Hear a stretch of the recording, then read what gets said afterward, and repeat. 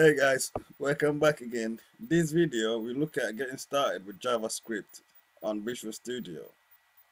But before I get started, this for beginners. If you don't know anything about JavaScript, I'll talk briefly about JavaScript.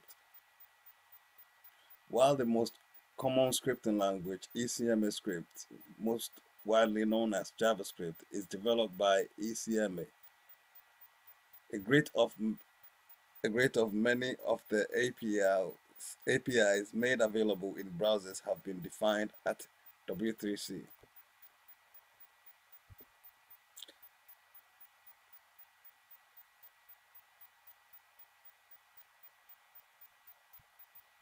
Now, first of all, what is scripting? A script is a program code that doesn't need pre-processing, example compiling, before being run. In the context of a web browser, scripting usually refers to a program code written in JavaScript that is executed by the browser when a page is downloaded or in response to an event triggered by the user. Scripting can make web pages more dynamic. For example, without reloading a new version of the page, it may allow modification to the content of that page, or allow content to be added to or sent from that page. The former has been called DHTML, dynamic HTML, and the latter as AJAS, i.e. asynchronous JavaScript and XML.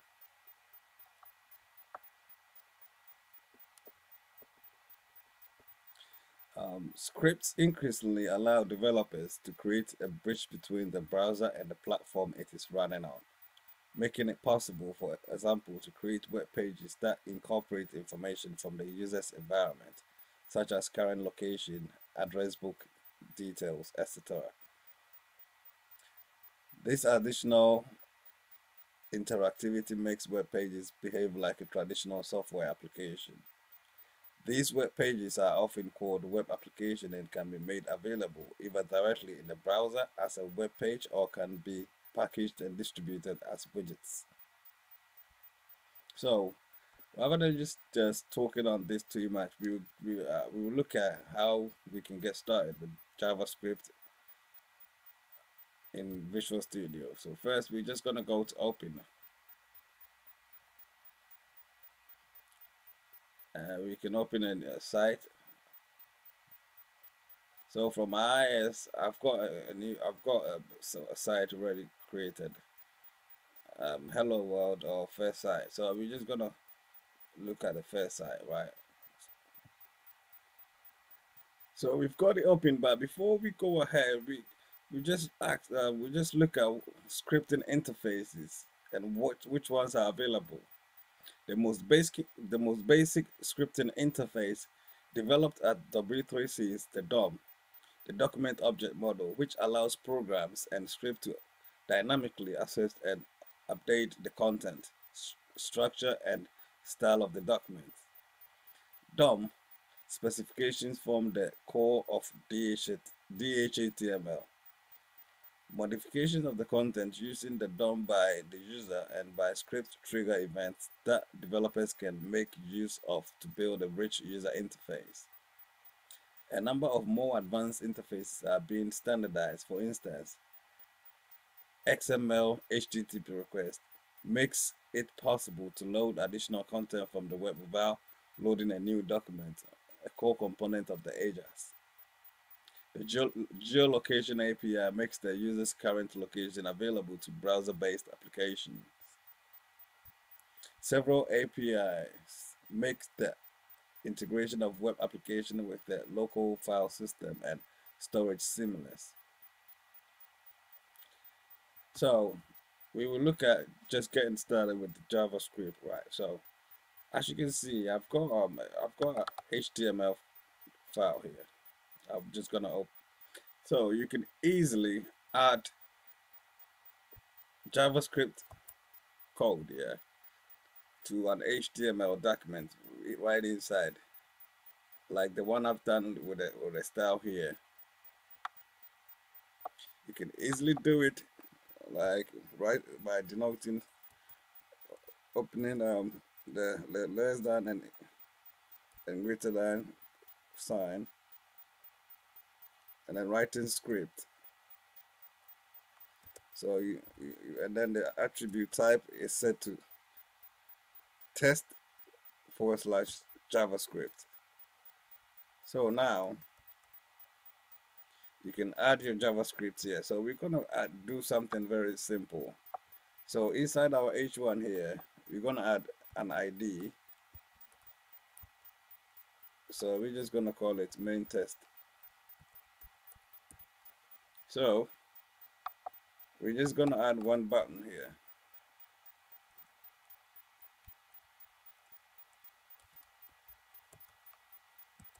And then this button, we're gonna call it, we're gonna set an ID, and we're just gonna call it button. And we're gonna set this value to click me.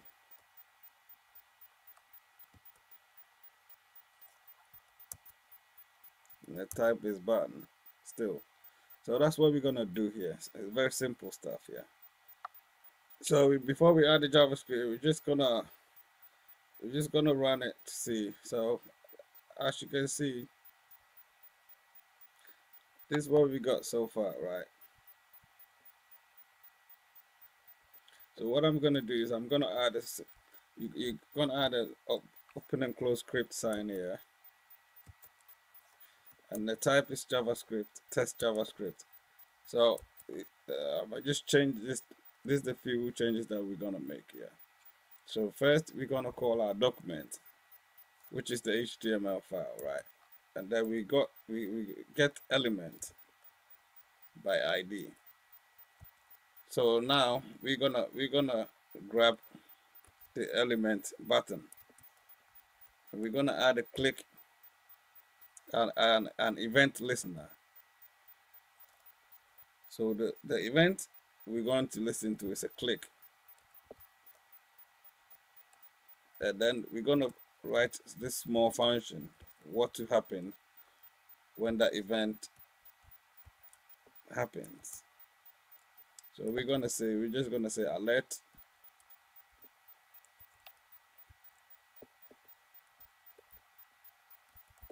hello world. So that's all we're gonna do for here now. We save it, then we run it again. Click it, hello world appears. So we can style the button a bit. So we're just gonna add a style to the button. So we set the height to 200 pixel and the width 400 ps.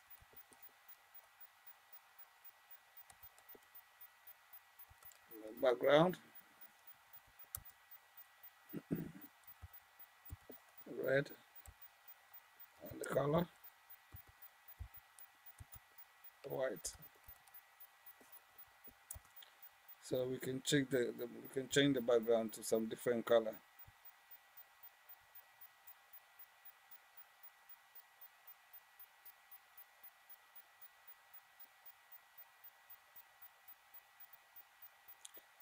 So we're just gonna change that to green. So we save it, run it again.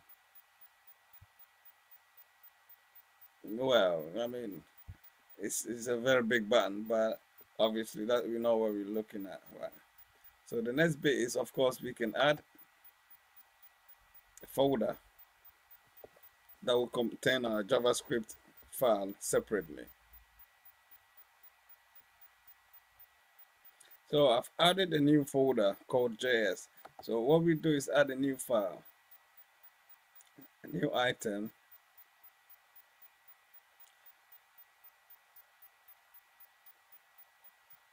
and we're gonna add a JavaScript file. We're just gonna call it main .js.